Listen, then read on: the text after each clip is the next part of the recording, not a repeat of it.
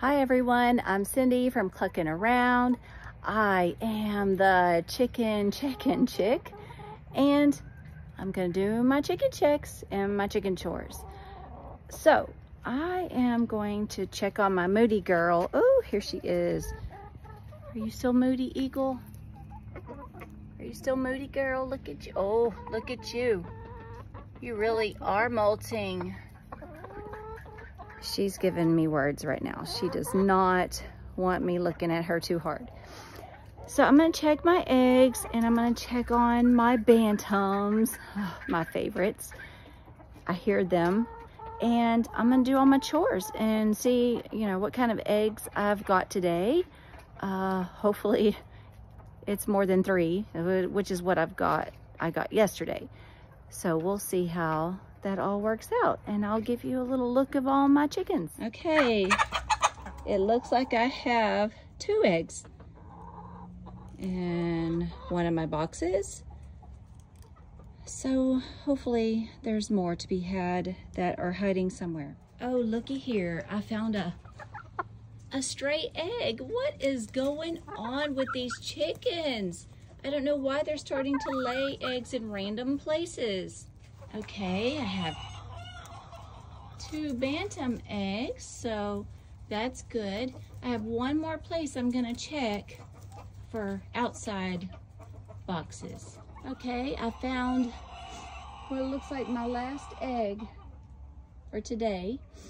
So that makes 4 regular size eggs and 2 bantam.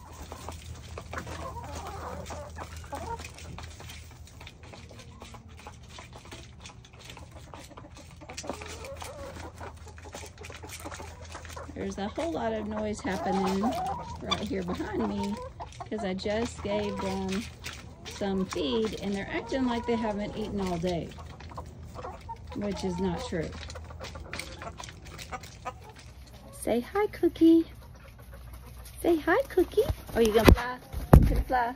How are you, Phyllis? Hey, pretty girl. How are you? You're so sweet. We're gonna have to go rescue Cookie and Tina from the big girls, okay? Here we go, Phyllis. Why don't you listen when I tell you to go in? Crested, why don't you listen? You can't sneak away. I can see you, dude. You're not invisible, Crested. Are you spying on me, Crested? You're way too interested in what I'm doing, aren't you, dude? Hi, I'll tell y'all something I noticed. Whenever I have flies, those little fly bag things that I've had those before. I have one on the fence. Those don't really work for me. Those tend to attract more flies to my chicken area.